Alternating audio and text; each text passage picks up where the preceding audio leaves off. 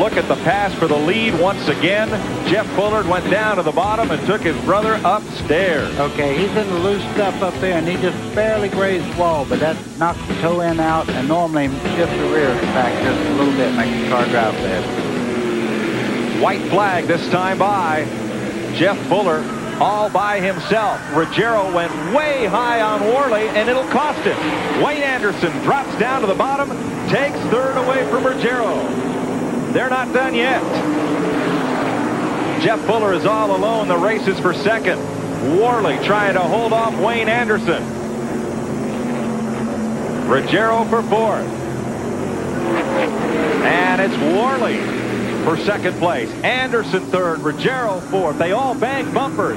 Checkered flag. Anderson drops under Worley. Worley. Satch Worley will hold second.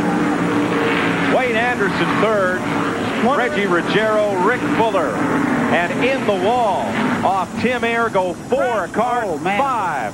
A huge smash at the finish. And much of that seemed needless. Although the one car that spun down to the bottom of the racetrack and back up may well have dumped some fluid down that caused the rest of those cars to pile in.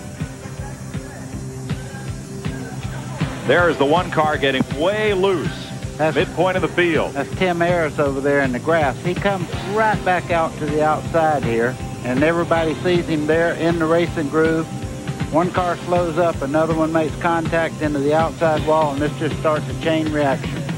That just doesn't stop. Oh, that is a hard lick.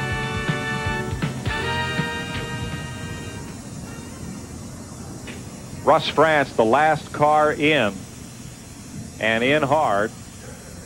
Track crews going to his aid and also to Tim Ayers.